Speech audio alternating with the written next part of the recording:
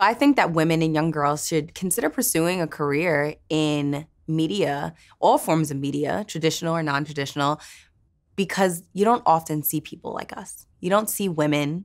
It is still a male-dominated space, and I think it's great to see someone who looks like you, someone who can relate to you, and hear their experiences. To see them on a traditional platform, such as a news reporter, or as an editor in a magazine, a digital platform, is awesome, but also to see women creating content on YouTube, to see women creating content on Instagram, to see women creating podcasts.